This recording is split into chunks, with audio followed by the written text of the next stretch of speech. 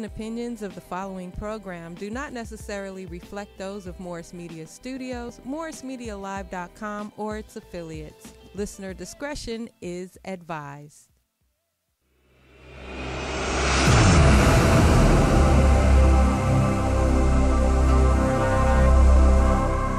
I like my green with crystals like Folgers, picking up momentum, rolling like boulders. They call me ice, but I'm really much colder. My rhymes is heavy like the weight on my shoulders. I'm spitting that red hot smoldering lava. I fight to the end like the Navajo. Crack a bottle though, make it the goose with cranberry and triple sec. Triple my check, I feel the ripple effect of a fool on the loose. I hit you from every angle, from obtuse to right. Street shit like JJ, I'm dynamite. Slide me some dough, I show you an execution in the flesh. And promise not to leave nothing left. If you vomit, I keep stabbing, shooting, damaging, looting, till it ain't no disputing who the greatest is. What's up, party people? Yeah. Just hit me. What's up, everybody? Welcome, September 1st, 2020. Man, month number 9, man. Everything is fine. I hope you're smiling tonight. I hope you're having a good day. I hope you're having a great evening. I hope you're looking at the things in your life that are promising and that are going to take you somewhere. Listen, that's what you should spend your time thinking about, not all the dumb shit and bullshit and everything that's always happening. Thanks for joining Mike Robertson Blvd. Hey, Poetess, how you doing today? Uh-oh, raise the roof. That's right, y'all. Got Poetess in the building. We got Morris the cat in the building. And we're going to do the damn thing. I got a great show for you guys tonight. Yes, I know I say that every week, but I mean it. You know what I mean? I put my hard work, blood, sweat, and tears into this. Tonight, I have my lovely homegirl, Lisa Rogers Cherry, calling in tonight to discuss her book called Lifting the Burdens of Debt. If you got debt in your life and it's becoming a burden to you in any kind of way, I have the discussion for you. Now, if you don't have it in your life, maybe you can learn some things that you could pass on to some other folks to help them. So we're going to have a great discussion about that. We're going to get into some trending items first, and then we're going to have it cracking. Is everybody ready? Ready to do this? Like Brutus? Like Brutus? Because we always knew this. First things first, I'm very proud to say my black sister from Compton, California, my sister, tennis extraordinaire, Serena Williams, fine as all outside for no reason, just made the record today at the U.S. Open, 102 wins. The most wins out of anybody at the U.S. Open ever. Before her, it was Chris Everett, who had the record at 101 wins. And today, party people, Serena made it 102. Man, she's a bad mother, man. We have to really just stop and pay attention to the greatness of Serena Williams, man. She's been out on the court. She done had a child. She, she lost her sister in a violent murder. She had blood clots on the plane. She almost died. All types of stuff, man. And she is still at it. Against all the odds, Serena Williams, we salute. And again, fine for no reason. My next trending item, this really surprised me, party people. There was a versus battle this weekend. Y'all know we've been tracking all the versus battle, this artist against this artist. And it was, not this weekend, it was yesterday. But it was Brandy versus Monica. And the first thing that came to my mind was, damn, do they even have enough songs? I kind of slept on the sisters, man. Especially Brandy. Because Brandy came out with some hits, man. She kind of rocked it. Now, Monica, I think, is like a better singer if you just listen to her voice and stuff. better singer, and she worked with Dallas Austin. She's got really good music behind her and stuff. But man, Blvd came with it. I was impressed. Man, I was thinking like, okay, after 1 or 2 or 3 songs, I'm gonna be like, ah, man. Well, actually, it took about 14 or 15 songs before I was like, ah, man. All right, I admit, I didn't finish it all the way to the end. I kind of got my good feel, but I thought they were really cool because they had a little beef and stuff back in the day. Blvd versus Monica, then they did the song, The Boy Is Mine or something. They did the He's Mine thing. They did. It was like, okay. And apparently behind the scenes many years ago, they squashed their little beef or whatever. So the public's been thinking they had some type of beef or something, and it's been squashed. But it was good to see them together on the same stage with good energy, and they were really supporting each other and everything, being nice and friendly. So I was really impressed, man. And I had to give it to young Blvd and Monica, man. Y'all did y'all thing. And Monica, I found out her first song that she did, she was 12 years old. I was like, dang, 12? That's young. But I guess she was kind of looking like 12 when I think about that video. I can't even remember the song, though. But anyway, that was our versus battle. And we talked a lot about these different verses, who would be good against who and everything. And some of them seemed kind of dry, like I thought that would be, but it wasn't. If y'all could look at the replay, that was pretty good. Next item. Dun, dun, dun, dun. Oh, man. My homie, that's not my homie, but my homie Chad Boseman passed away, man, from some colon cancer, man, at the age of, how old was he, 43? 43 years old, man. My brother's out there, man. You got to get yourself checked out. Now, you know, they have it at like 50 years old. You're supposed to get a colonoscopy and all that. Man, you better move it to 40, man. Now, this guy was special, man. He brought great energy. He had dignity and pride and everything. We got a clip. Anything else you want to say from your heart? All of that 70 million group of young people who will come out and vote. I believe in you. I think you can turn our nation around. You can make it live up to what it's supposed to do. It's not just that you're the future. You're actually the present. You're actually what we're supposed to be at this moment. And the fact that you have a voice, the fact that you can have a say, you know, you vote for whoever you want for, vote for what you believe in. But I believe that the majority of you can see what's actually happening and you want things to change. So I say all that to say, you know, thank you in advance for your input and the victory that is to come. I love those words right there, man. I want to praise you for the victory that's about to come. Man, I love when people use their platform for something positive. And he spoke good, nice, nice, proud words for our people and for the youth and everything. And he did it again and again and again. Multiple interviews, multiple platforms, not in addition to starring in Black Panther, one of the best movies ever made, about a people that could be proud and be kings and have a society that operates like it's supposed to operate. Chad, rest in peace, man. He was a cool cat, I think. Cool cat. All right, you guys. Next up, we're going to be talking about, like I said, we're going to be talking about lifting the burden of debt tonight, people.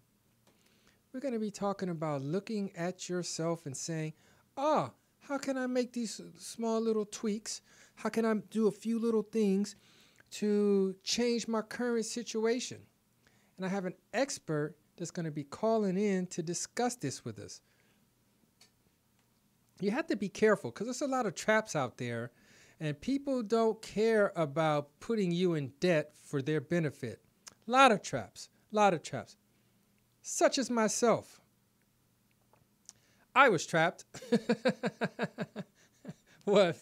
I was going to ask you, how old were you when you got your first credit card? Oh, man, you're right on point. When I got my first credit card, how old was I? I was 19 years old. I was 19 years old, and a lady was sitting at my college library, and she was handing out some M&Ms. And she drew me to the table for the M&Ms and said, fill out this form, and you can get a credit card. I was excited, man. My first credit card? Really? You're going to give me a card? I don't even have a job. Well, guess what? I got a credit card to Rich's department store. Have you ever heard of that? Rich's is, I guess, an East Coast Southern department store or something. It's kind of like May Company or Broadway or something like that. Anyway, I got a credit card from Rich's, and my limit, get this, my limit was $700. Man, they did me wrong, man. They sent me to the depths of hell. I literally got this credit card. By the first time I got my first statement, my shit was already up to $700. I bought clothes, I bought drawers, I bought a comforter, I bought some tires and shit for my car. I was like, spin. And they had me hooked. Hook and ladder, man. Starts off sweet. It doesn't end that way. All right, on the phone right now, I have, like I said, my good friend and author, Miss Lisa Rogers Cherry. What's up? How are you? Good. How you doing? Great. I'm excited to be here. Man, I love my sisters, man, because you know why? You guys are so timely. I said call in at 8:40. You called in at 8:39. Hey, that's what we do. That's how we roll. That's what we do. To be on time is to be late, people. You know what? They used to say that we learned that too, but I don't think we learned that at Spelman. Morehouse used to say that. I don't think the Spelmanites said that during our time. Yeah, exactly. That was we learned that on day one at Morehouse. To be on time is to be late. It's like, damn, what does this mean? They had to explain that shit to me. Like, what you mean? we didn't get that memo. Wait, you mean if I'm late? Wait, what?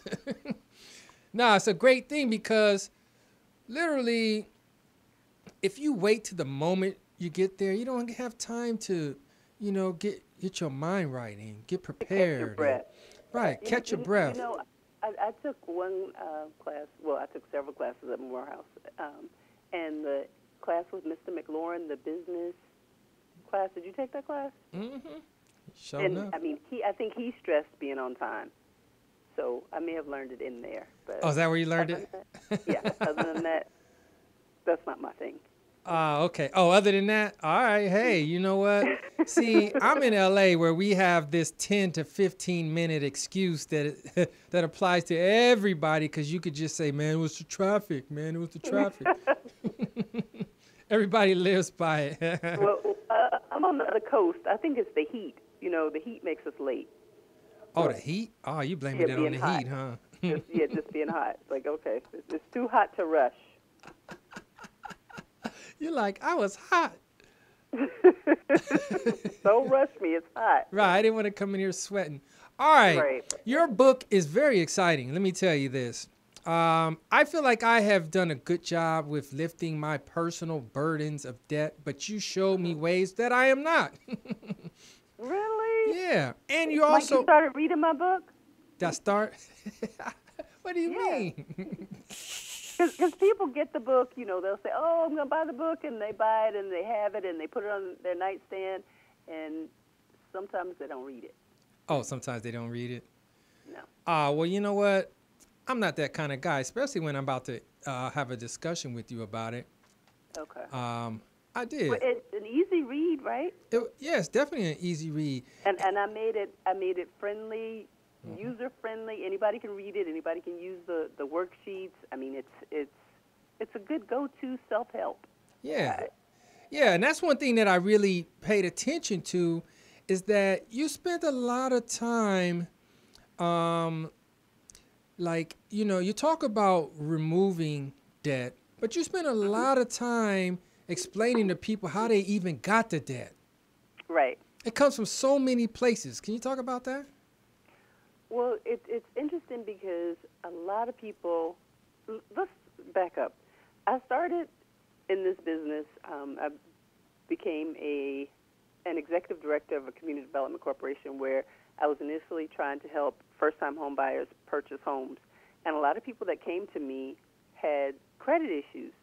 So before we could even get them into home ownership, we had to clear their credit. So I had to become a certified credit counselor to do that. Right on the spot?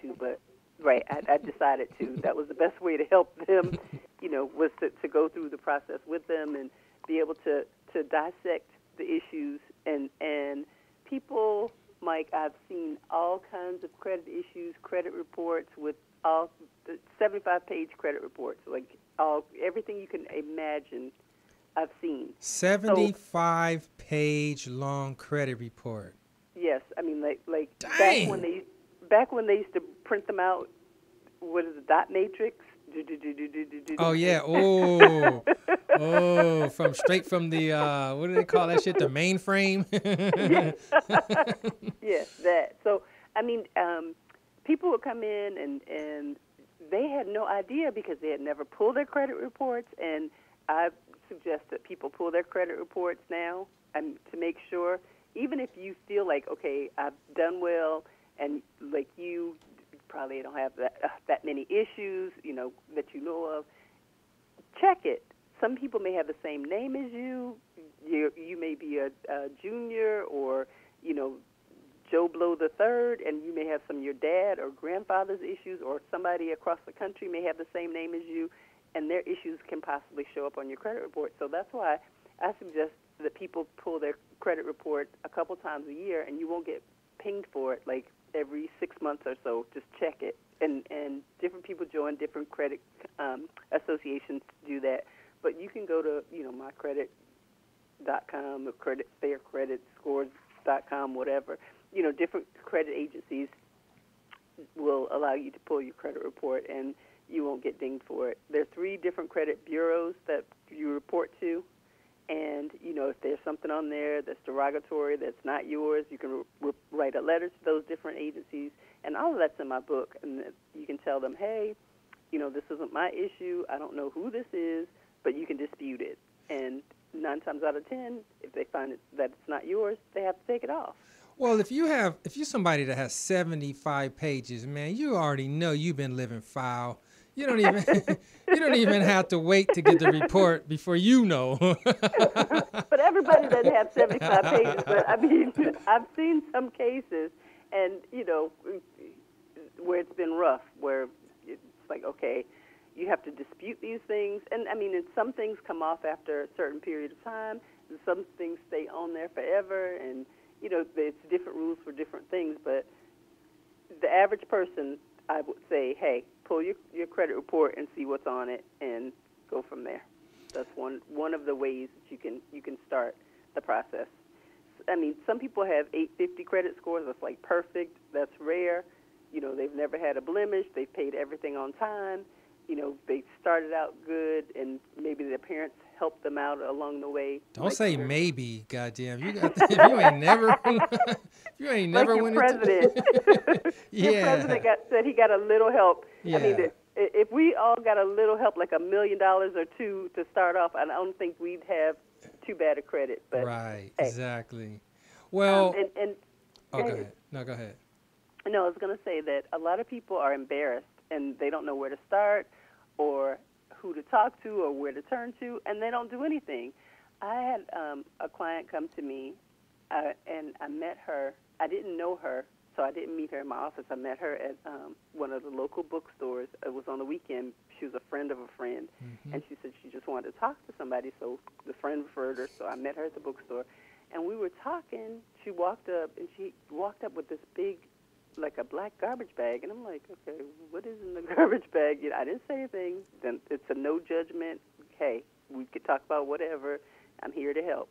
So we were talking, and she said, do you mind if I share my bills with you so you can see what I have? And I said, sure. Mike, she hadn't opened her mail in like 2 years. She had gone through some really dark times and, you know, had issues and all kinds of stuff. And she had decided that she was giving up, and if I couldn't help her, she was like, this is it. And I'm sitting there in the bookstore, and she just unloaded the table full of bills she hadn't opened. I mean, you know, stuff had been shut off, and she was basically living in her car. And she said she just didn't know how to deal. Dang, she was going through depression. She was like really, you know, in a bad place. So I said, listen, you know, first of all, we need to figure out who can help you, you know, and this is bigger than me.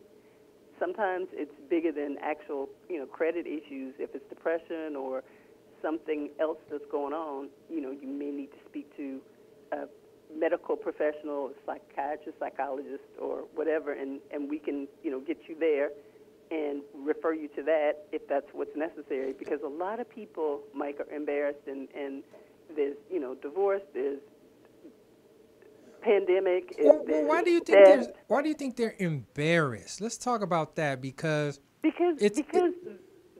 look at their friends and they think that their friends are doing well, or their family members are successful, and they think that they're going to be judged based on what somebody else may or may not have. I mean, just like for years, I know people may not come back to homecoming because they think, oh, so-and-so is a doctor, so-and-so is a lawyer, so-and-so is an Indian chief, whatever. You don't know what anybody's situation is, and anybody can be whatever they want to be on Facebook or Instagram, you know, you know, Snapchat. You can be beautiful with no blemishes if you choose to. But then the reality sets in, and people think you're going to judge them if you're not as successful, or if you don't have as much money, or if it's perceived that you're not doing as well as somebody else. Well, but one thing I notice is that sometimes having bad credit doesn't necessarily come down to a reflection of how much money you have. Sometimes it's like your habits. You know what I mean? Your habits, and you're not paying attention, or you're not thorough, or you're not organized, or things like that could make your credit go low, even though you have the money to pay your bills. There are people who have money who don't use their money wisely, who have not, you know, been taught. A lot of people in our age group, and, you know, we may be a little bit older than some, but may not have had financial literacy classes. They may not have been exposed to balancing checkbooks, or taught not to get 20 credit cards because somebody offered you some M&Ms or a newspaper or a magazine. Them M&Ms, the peanut M&Ms were good, girl. What you talking about? I mean, and I've seen people get towels or magazine subscription or whatever the flavor of the month is for a credit card. And then there you are. You've paid for that towel, those M&Ms 100,000 times over in that interest rate. You know, I had one client, Mike. She had decent credit, but she went to a store and they said, hey, you want a credit card? You know, they gave her the credit card, didn't check anything, said, you're pre-approved, just sign here. She was paying 29% interest on a store credit card, that is not good. I mean, and she had decent credit, but she just signed because she wanted the credit card at the time. Crazy, man. I know when I got my first credit card at Riches, I didn't even consider, interest rate. I didn't consider the fact that most people don't even understand interest rate when they get a credit card. They're just getting a credit card thinking it's free money, and it's not free money. Right. I didn't think it had any, it didn't even come to my mind at all. Like, oh, this is low or this is high. Literally, I ran my credit limit up before I got my first statement. I was all the way up to the top.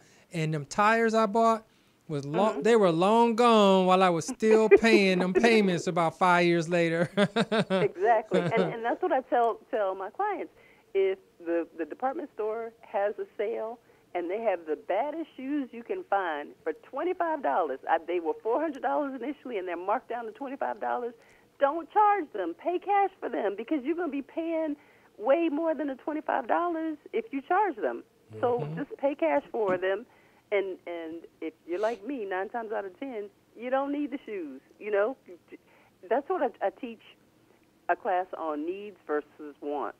You know, a lot of times we see something, you say, "Oh, that's nice," and you know, I've been told I'm a reformed shoe-aholic. My name is Lisa Rogers Cherry, and shoes were my thing. I mean, I could not drive by DSW without having the shakes. You know, like, okay, I got to run in there and grab a pair of shoes.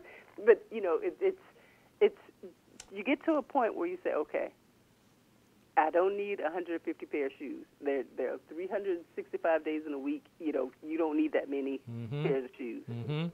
And my husband used to say, how many black pairs of shoes do you need?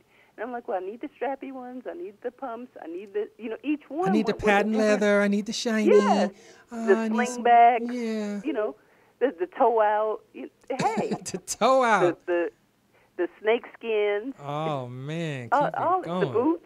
You know, just different pairs go with different. I mean, the guys can pack 2 pair of shoes for a week, and a woman has a weekend bag with 12 pairs of shoes because you need different ones for different outfits.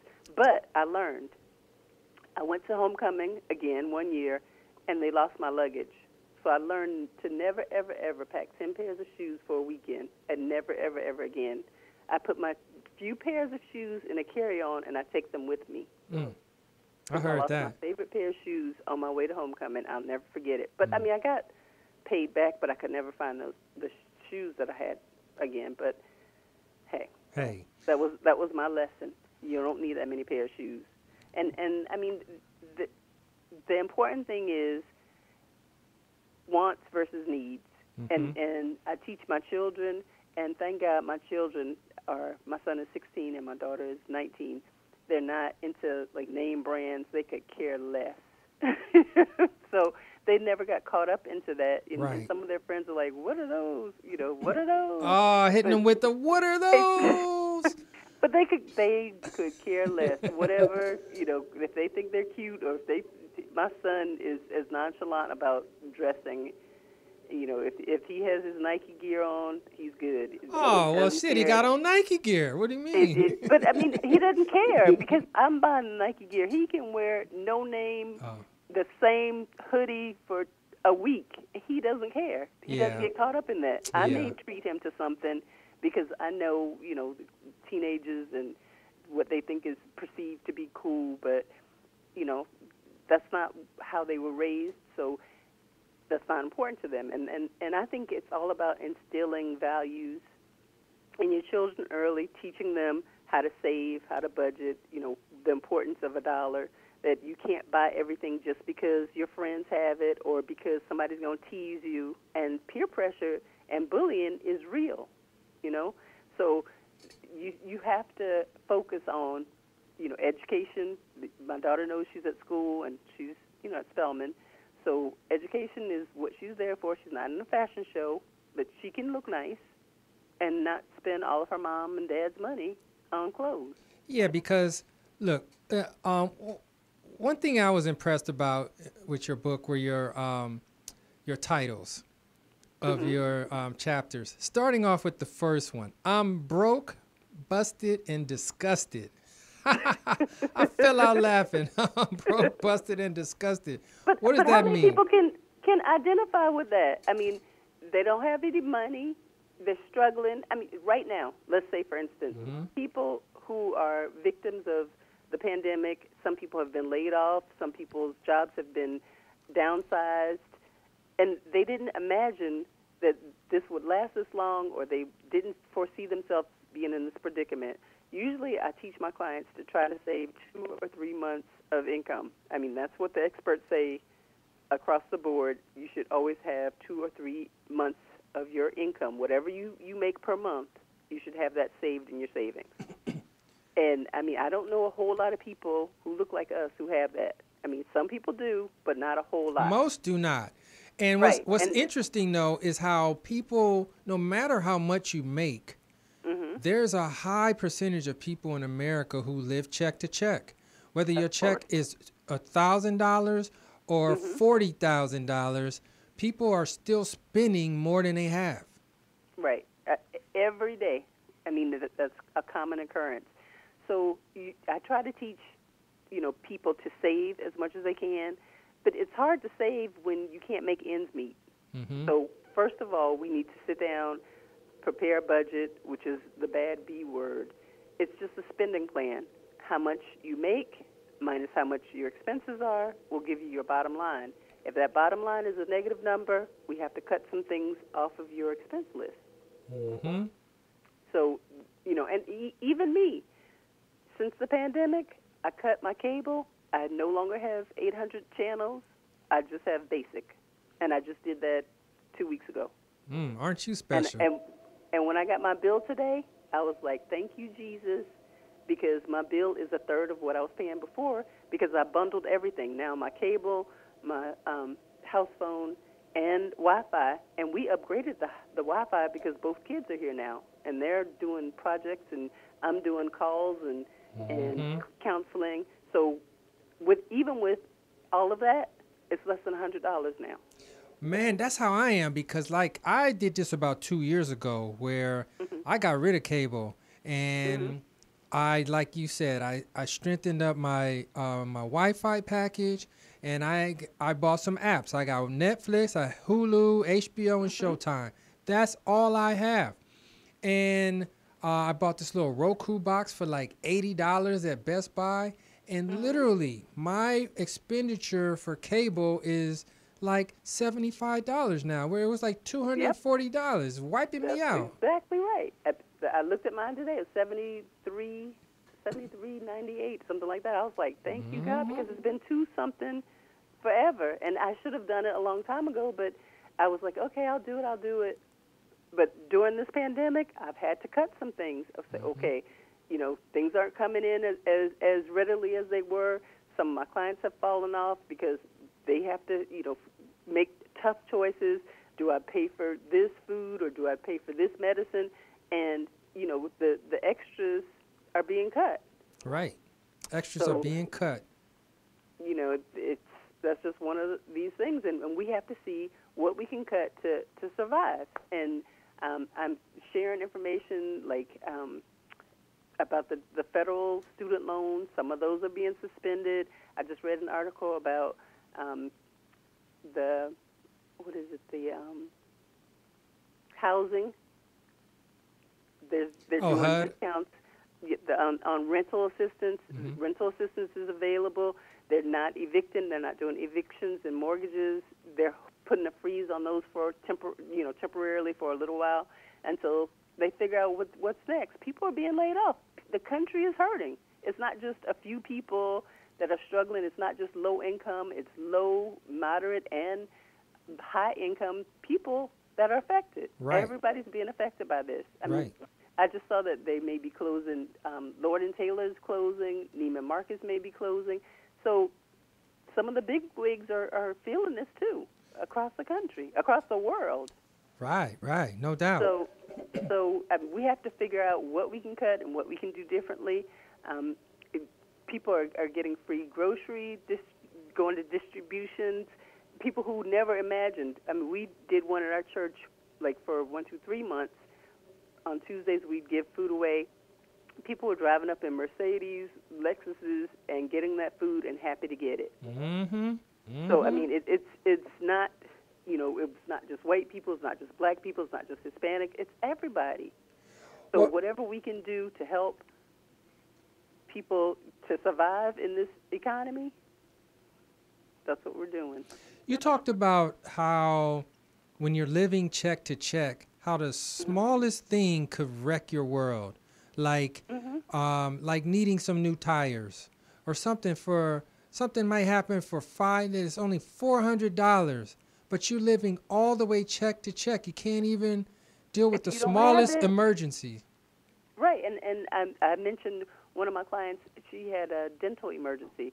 she needed a fill-in. She didn't have dental insurance, and her doctor said she would, do the fill-in, but it was $175. She didn't have it. She had to get the tooth pulled. So when she got the tooth pulled and the other teeth started shifting, she had to save, enough money so she could go and get the partial or whatever dental extra things she's going to have to get now, and braces, because her teeth are shifting, just because she didn't have $175 saved. $175 is a lot if you're trying to get grocery. Right. Yeah, you got to decide between buying the groceries and being able to eat the groceries. It's a big or decision. Sleep tonight because your tooth is hurting so bad and your jaw's swollen and you can't function because you have a toothache. Right. Exactly. But if she would have saved, ahead of time, if she had it to save, then perhaps we could have worked out something differently. Right. Or had insurance, and that's another thing we talk about. Making sure you have insurance in place, whether it's health, dental, or life insurance. I mean, Mike, I don't know how many times that we've seen where people ask us to contribute to help pay for someone's funeral, somebody's family member. Right. They're a little short. Right.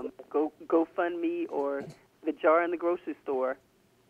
If they would have planned ahead or been able to save a little bit back and do some kind of life insurance policy, then they don't have to do that. There's another good, interesting concept where you said don't loan money that you can't afford to give. What do you mean by that? My grandmother used to say, if you can't give it, don't loan it. I've had some good friends that are no longer good friends because, you make a loan and then they start avoiding you. They don't want to talk to you because they owe you money. Yeah, isn't that the craziest thing? I loaned you money. Now you're not talking to mad. me. And Right. you beat me get mad. Yeah. I remember I had a summer job, and this guy, he said, let me hold a couple dollars. I need some lunch money. And I was like, sure. This was on a Tuesday. He was like, I'll give it back to you on Friday when we get paid. Okay, no problem. And I gave it to him Friday. I didn't see him. The next Friday, I didn't see him. And we got paid every 2 weeks. He was ducking me, so I went by his office one day, and he's like, oh, so-and-so, you don't need your stank money. I'm like, okay, now the money is stank. When I listened to you, it wasn't stank, But people get mad at you about your money. And so if you can't give it, I say don't loan it. And another thing that I say, and you'll get to this in the book if you hadn't gotten to it yet, don't co-sign. I've seen more people in trouble financially on their credit reports for co-signing for somebody else. People are in a relationship, they're dating a guy, and you say, oh, babe, just co-sign for me. Okay, co-sign. 2 months later, he's gone with the car, and you're stuck paying for the loan, or vice versa. She's gone with the car, and you're stuck paying for the loan. I mean, parents with kids. I'm like, hey,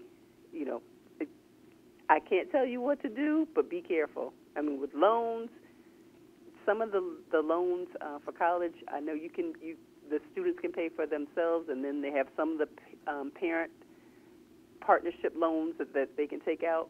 But just remember, if somebody doesn't pay and your name is on it, you're stuck with that on your credit report. Man, and it doesn't go away just because you don't like it. You know what I mean? Yeah, it doesn't go away.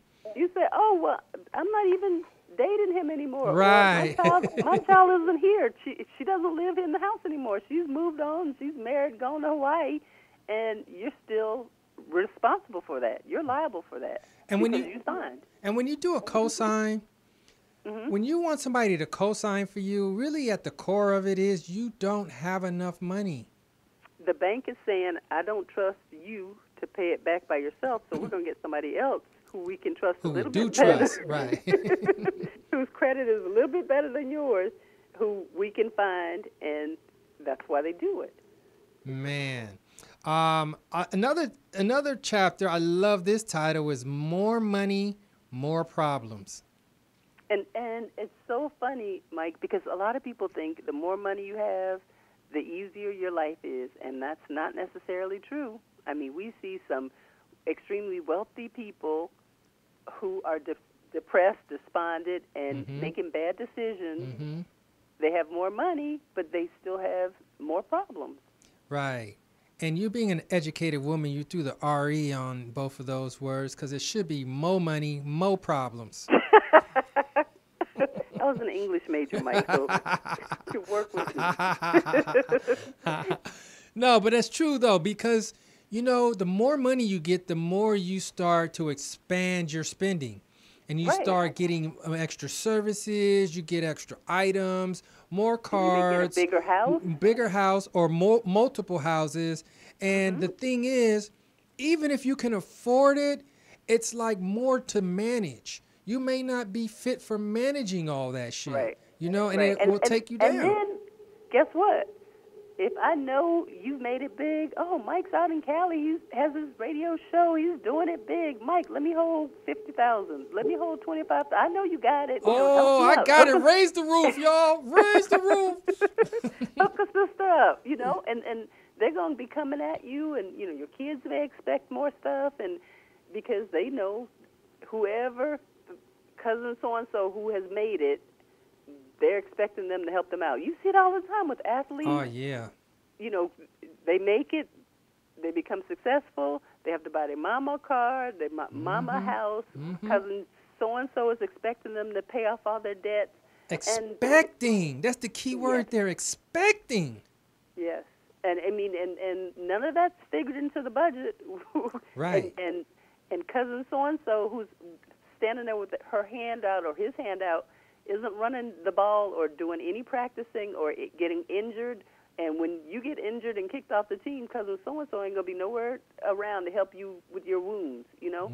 So you have to make good decisions, and I think that's the name of that chapter, make good decisions, and use your money wisely and invest it wisely so once you retire from your career and doing well, you have some money saved for a rainy day, and it's going to rain. It's raining right now. This pandemic is what I've been telling people.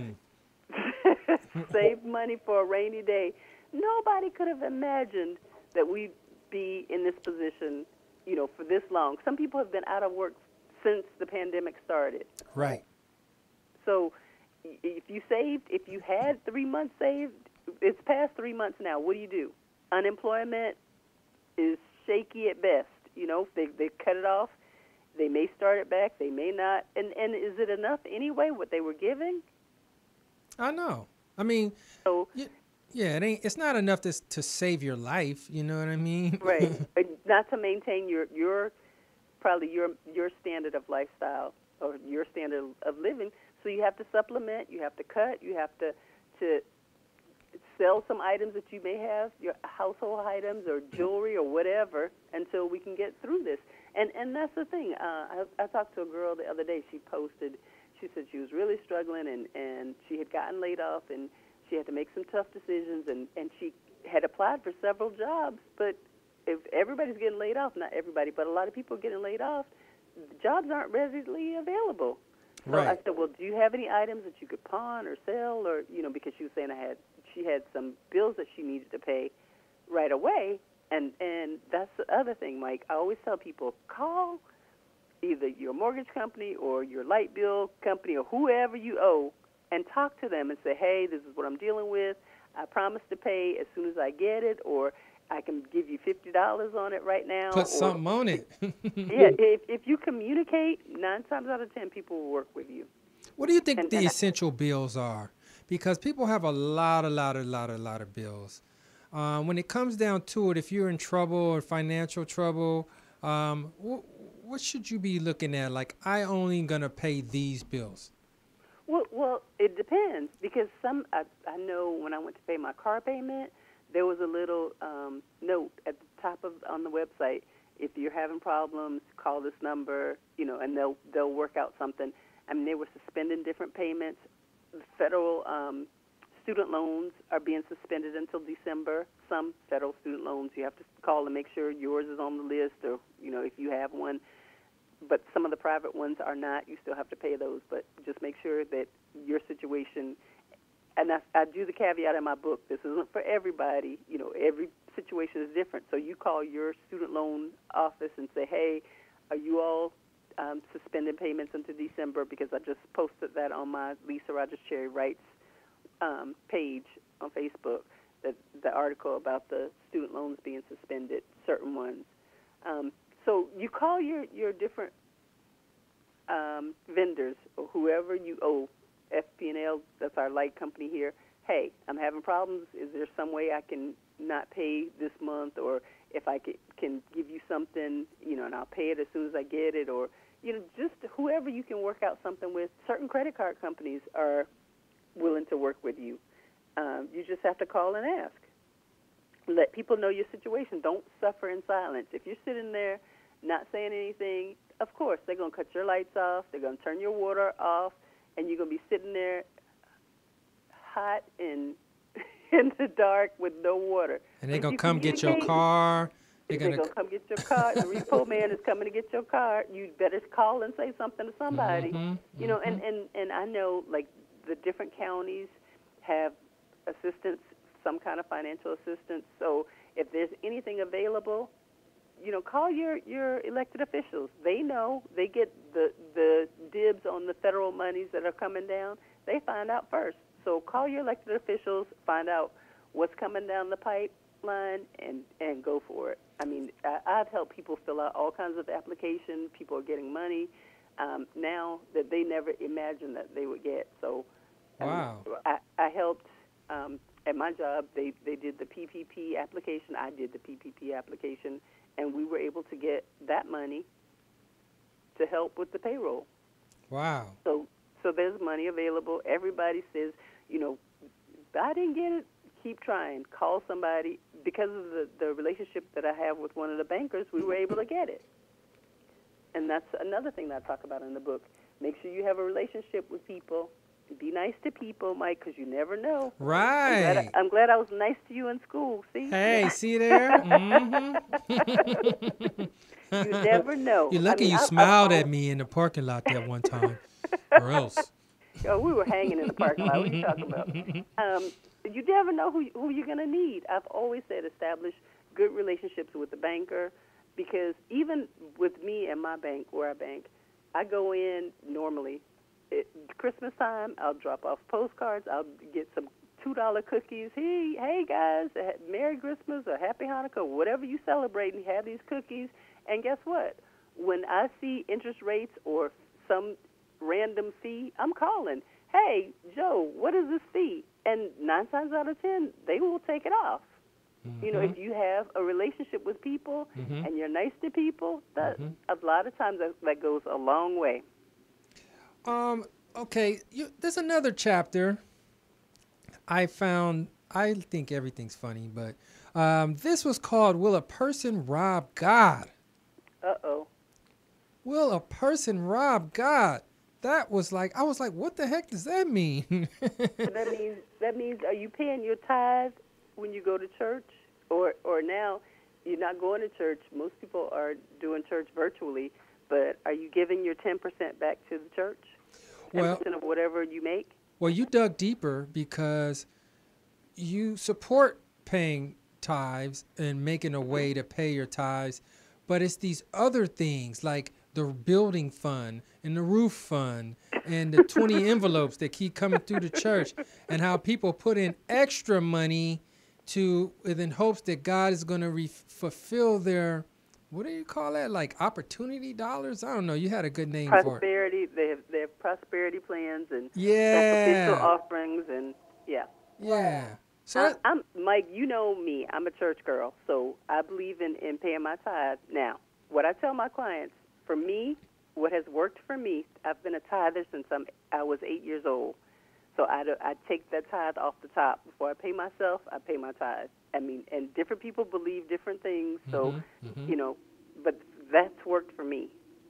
And I remember one time I got mad at one of my former pastors, and I said, I ain't paying tithes. I'm not giving my money.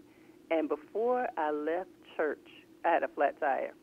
and I called my mom, and I said, Mom, had a flat tire. Can you get somebody to help me, whatever? She said, you're going to have more than that if you don't pay your tithe.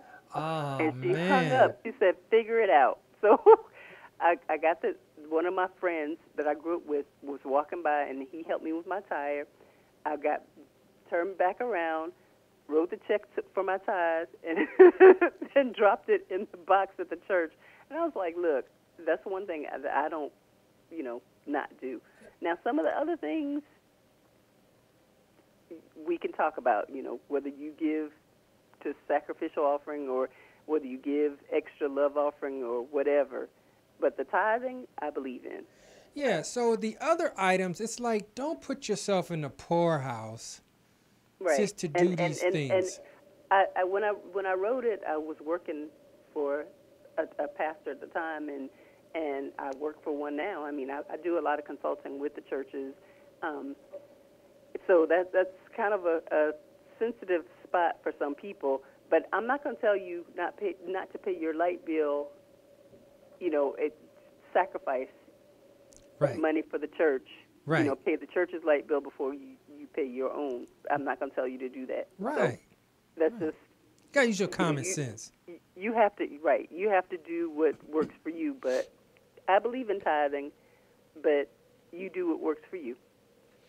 One thing I think, as it relates to people in debt and everything like that, and how it piles on and piles on, I think a lot of people, including the way I used to think, are waiting for like a big hit to happen, like a big pot of money. Like eventually I'm just going to get some money and I'm be able to pay all this shit off. You know what, Mike? A lot of people think that when you say, it's happened to me, I posted,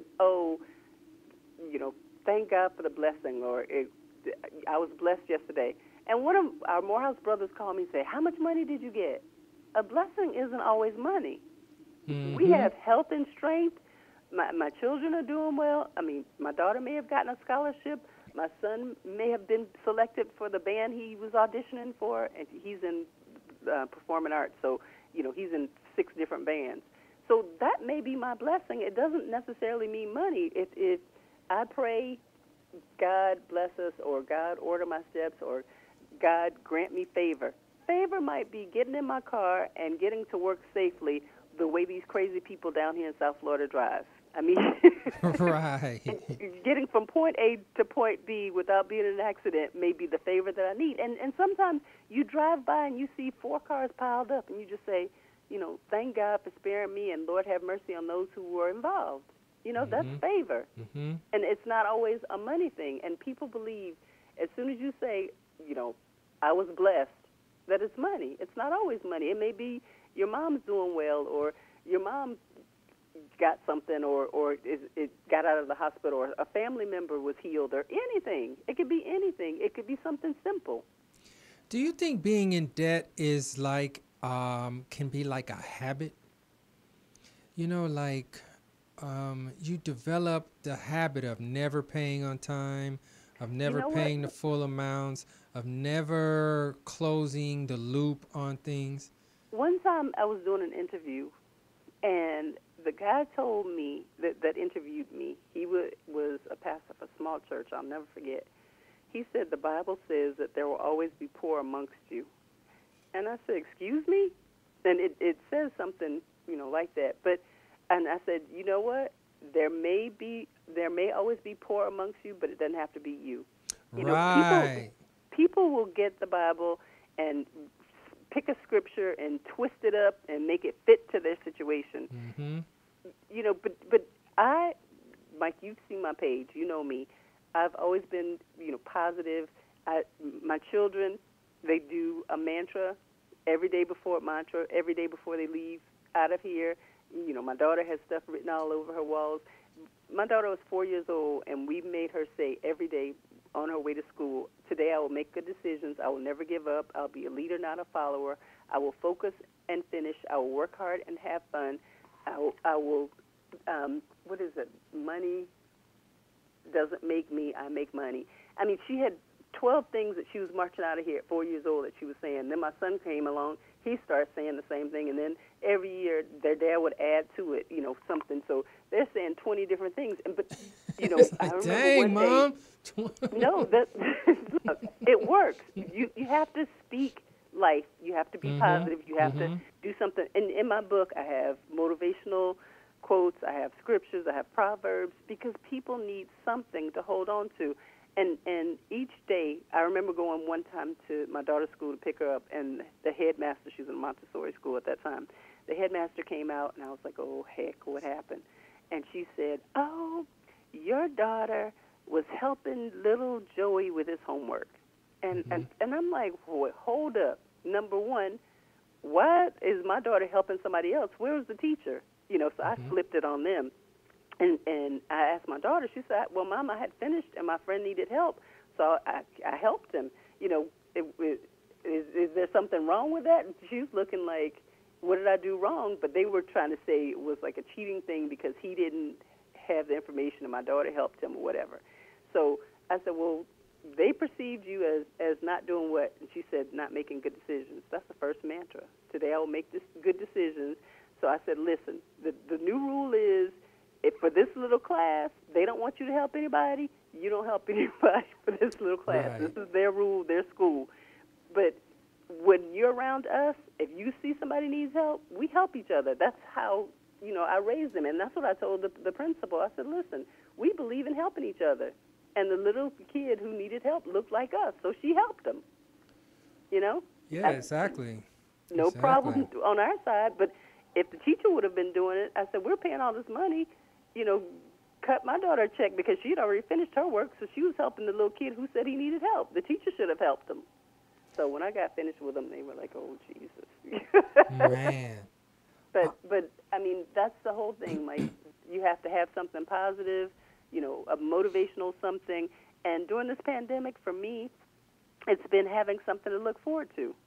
I try to keep something ahead of us. I mean, it may be a Zoom call with friends or my line sisters or, my family. We do family Zooms. My mom's side of the family is huge.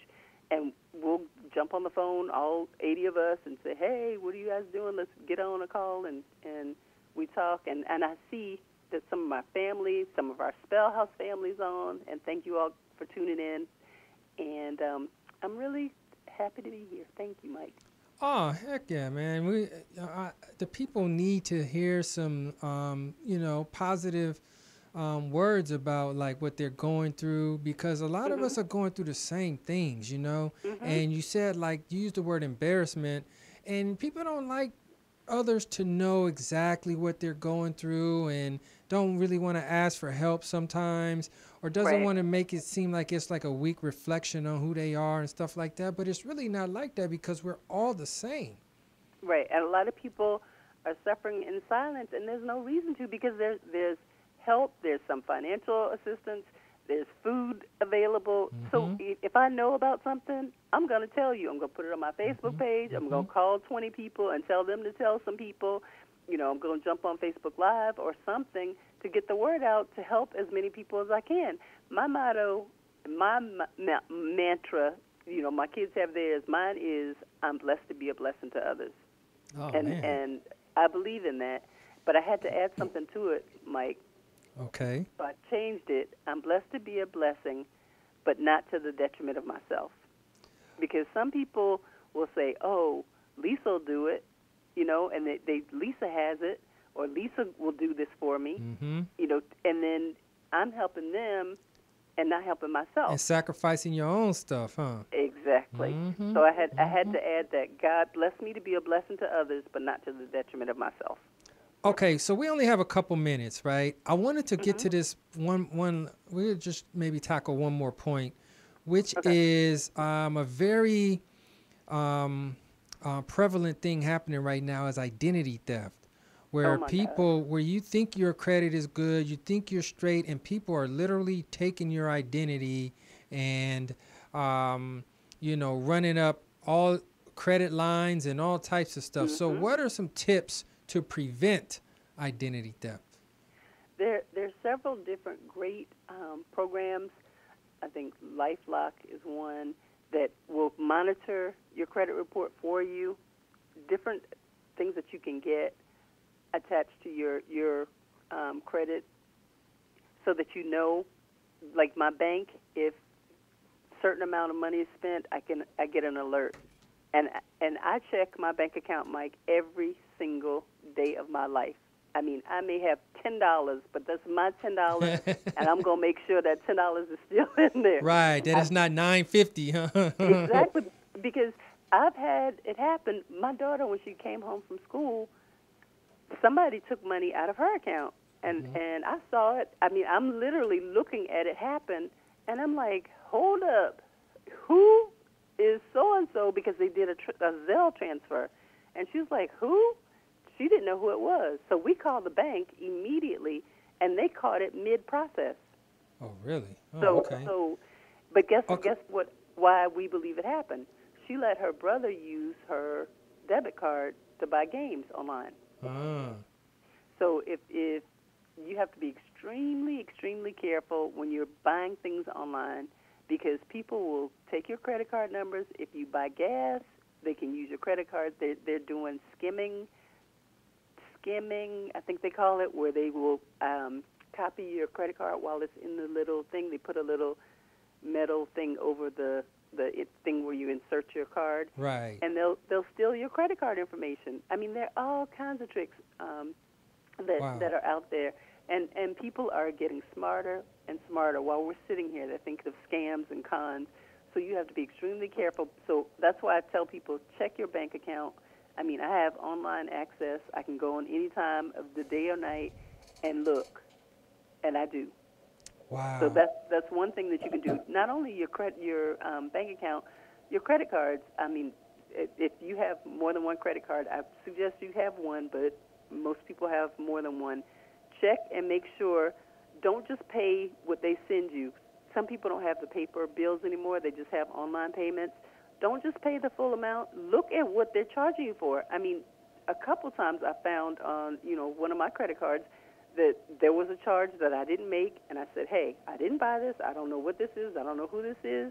I filed a claim, and they took it off. After a week or two or whatever, they go through the process and make sure I'm not lying, and then they take it off. So you're just saying basically you got to pay attention. You need to pay attention. You can't just be loosey-goosey going around because you'll become a victim a little more easily. Right. Yeah. Make sure that you pay attention. I mean, and it's happened at my job. I've seen on the company's card, same thing.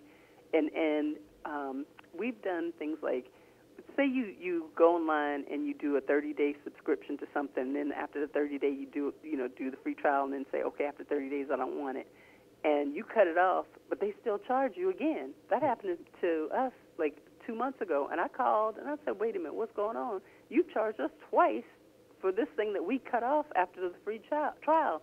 And they said, oh, we didn't know you. I said, oh, yes, because I put everything in writing. I know what the laws are. So I sent a letter, and I pulled up the letter and said, hey, on so-and-so date, I canceled the subscription, and I write everything down, document everything because of what I do. And they took it off, and they refunded the money instantly. I mean, I had the money before I got off the phone. I could see the transfer had been put back. But you have to stay on top of it. So, again, you got to stay on top of it. You got to pay attention. Dang. Yep. So, Lisa, we're at the end of our time right now. I really appreciate you calling in, and I really appreciate getting the book and everything because I really did learn a lot. People, I really want you guys to go and check this out. Lifting the Burdens of Debt, a helpful guide to getting your debts paid and your life back on track. And just know that a great big part of this book is the getting your life back on track. That is really important. So why don't you tell the folks where they could find the book, where they could find you and everything like that. My book is on my website, LisaRogersCherry.com. And this month I'm not charging shipping fees, so you get the book, and I'll pay for the shipping. I have my book, I have 2 workbooks, and I'm working on a new project that's coming soon. Please, God, help me get it done. But I also do one-on-one consultations. I do group seminars. Before the pandemic, I would fly and go different places, but right now everything's virtual. Hopefully, once they get a good vaccine and the first few groups of people take it, a few million people take it, then once I feel it's safe, then I was going to say, it won't be me. But anyway. Me neither, Mike. All right. Go ahead. It's www.LisaRogersCherry.com, and I have a Facebook page too, Lisa Rogers Cherry Writes, and I give free tips on there. And then I do Financial Tip Friday. All right, then. On All my Facebook right. page. So thank you, Mike. Thank you. Yes, yes, yes. And the next project you have or whatever it is, call me, let me know. We're going to talk about that too, all right? Yay, thank you. And I want to thank everybody, my Spellhouse family. I see a lot of Spellhouse family, and my family is on, and I appreciate the support and the love. And I love you guys, and everybody be safe. And hopefully on the other side of this pandemic, Mike is going to have a big party, and we're all going to fly out to California. You already know that. You already know that.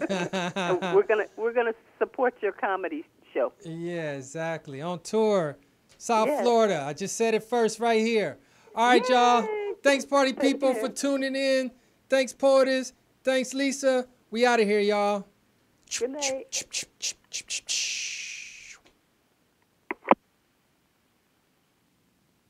Hey.